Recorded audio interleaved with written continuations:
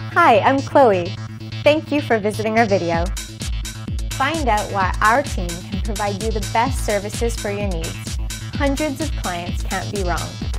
Check out the following video.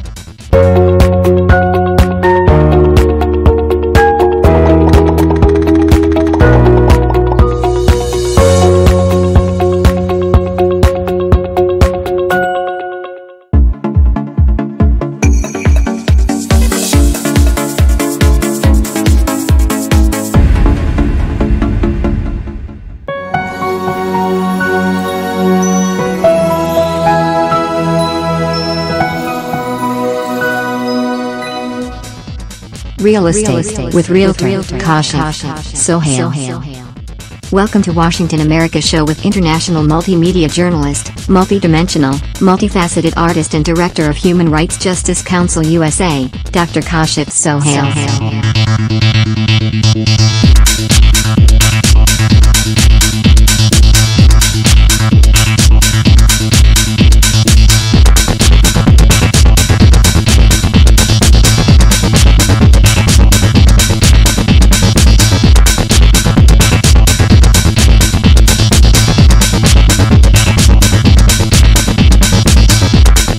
A good rule to follow when drafting rules or regulations is to draft them so they don't single out children or members of a protected class. Rather than having a sign that says, "Children are prohibited from running in the common areas," say "No running in the common areas." Instead of saying, "Children keep off the grass," have the sign read, "Keep off the grass." Rules and regulations that apply to all residents are less suspect than rules that single out children.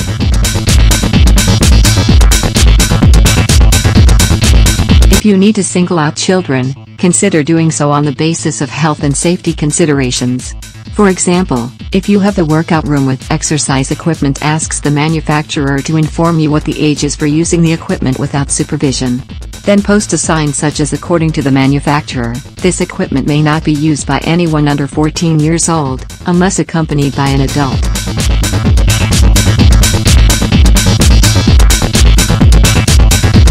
If you're a housing provider, one way to reduce the probability of having a complaint fled against you is to treat everyone the same. Having written guidelines that you follow with each applicant may help you treat everyone the same. Therefore, whether you're managing hundreds of units for a large company or are an individual who owns and rents a few units, you should establish written guidelines for everything, from how you expect the rent to be paid, to your eviction process, to how you expect tenants to behave while living in your dwelling.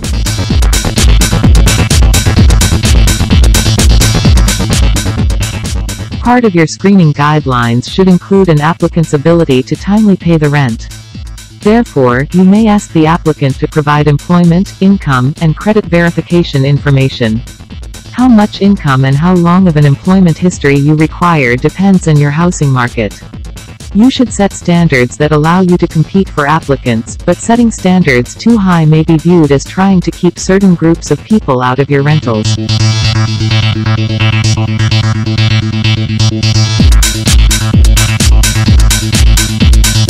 In addition to asking an applicant to verify their income and credit history, you may also ask an applicant to provide character references. Character references may indicate what type of personal history your applicant has. If the applicant has a certain criminal history, you may choose not to rent to them. These may include applicants who are convicted thieves or burglars. In fact, you may choose to exclude any applicant who has a conviction that could present a safety issue for other residents in your complex. If you are concerned about renting to certain convicted criminals, you may establish a criminal background check as part of your application criteria. In establishing a criminal background check, keep few things in mind. Put your policy in writing. Get the applicant's permission to conduct the background check. Enforce the policy consistently, and if you reject the applicant, tell them why.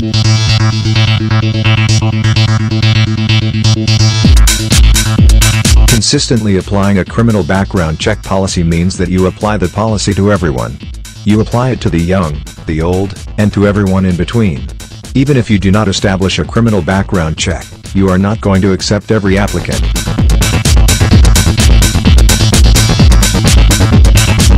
Rejecting applicants for legitimate credit or income or character reasons should not invite a complaint if you follow certain procedures. As noted, you should establish written rental criteria that help an applicant understand how his application will be screened. Then apply your criteria consistently. If you reject an applicant, send them a letter explaining why you rejected them. Always keep excellent records.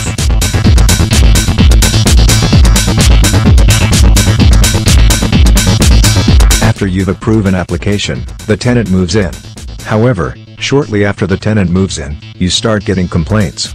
The newest tenant might harass other tenants. You might also get complaints that they're playing their music too loud.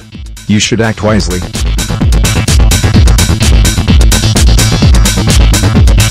When tenants break the rules, you should apply the consequences fairly, consistently, and according to established procedures. What consequences you apply depend on your procedures and on the records you've kept. Some of the records that you should keep include complaints that tenants file against other tenants, complaints that involve the police, letters that you sent to and received from the tenant about lease violations, as well as other relevant letters and information.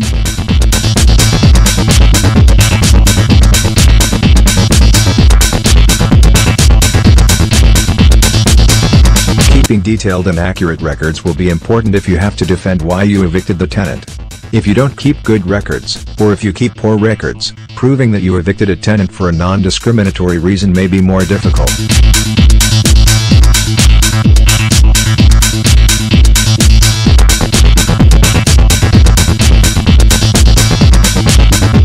Generally, repairs should be done in the order that they are received, with emergency repairs taking precedence over routine repairs.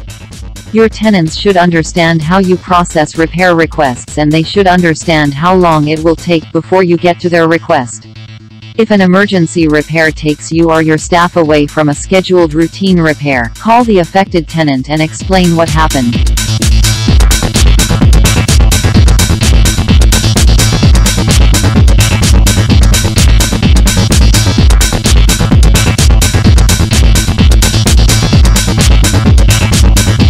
Some of the things that you can do to reduce the probability of having a housing complaint fled against you is to be professional, be consistent, communicate with your tenants, and keep excellent records. On the other hand, tenants need to understand that routine and non-emergency repairs may take at least a few days to repair.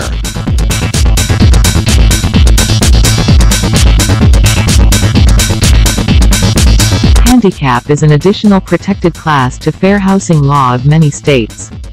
Being handicapped includes, but is not limited to, psychological disorders, emotional and mental illnesses, learning disabilities, and recovering drug addicts and alcoholics. If someone is disabled, you cannot refuse to rent to them because of their disability.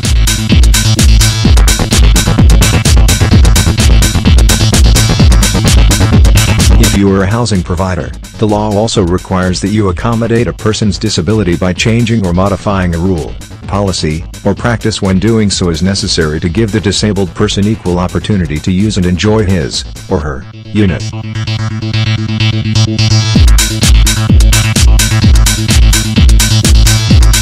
Under the Fair Housing Law, a housing provider who has established a no-pet policy must allow a disabled resident to keep a service animal as a reasonable accommodation.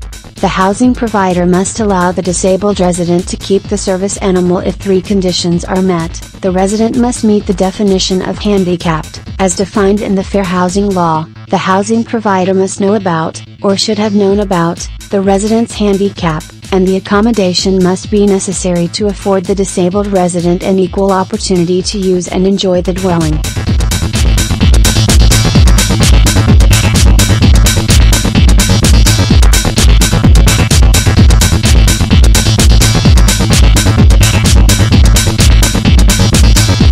Currently, the only requirement to be classified as a service animal under federal law is that the animal must be individually trained and must work for the benefit of the disabled individual. There is no requirement as to the amount of training that the animal must take, nor is there a requirement as to the amount of work that the animal must do for the disabled resident.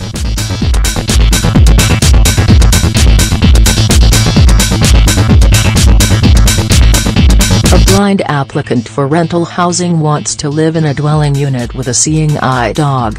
The building has a no pets policy. It is a violation of the law for the owner or manager of the apartment complex to refuse to permit the applicant to live in the apartment without the seeing eye dog, because without the seeing eye dog the blind person will not have the opportunity to use and enjoy the dwelling.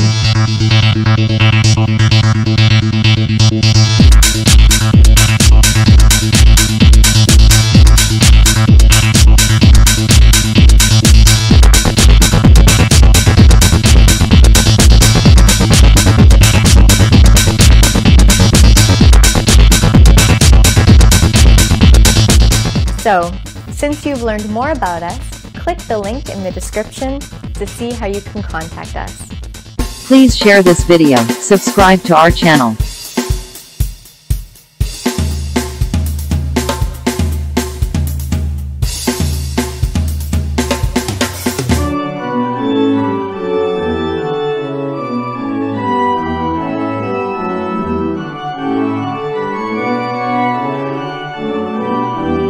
Are you looking to buy or sell a home anytime soon?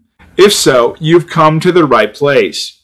We'd like to give you the opportunity to work with one of the top local real estate agents and get the best deal when buying or selling a home. The fact is, experienced agents can often get you a 2 to 10% better deal on the purchase or sale of a property, mostly due to their experience in the local marketplace and their ability to negotiate the best deal. So contact our top agent now and start the process of buying or selling your home.